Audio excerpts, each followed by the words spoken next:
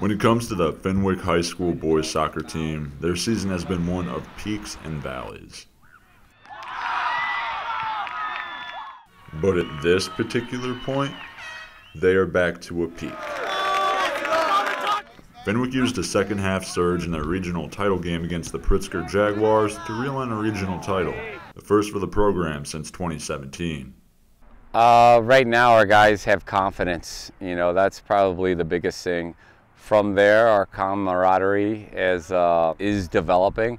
And then probably the final thing is that we can execute, So we did a great job offensively, but we did also a very good job defensively. So those three things, it's just super encouraging. And these guys, again, have an opportunity to make memories, and it's super exciting. Once Fenwick loosened up, their offense began to flow, and the ball hit the back of the net again and again and again and again and again.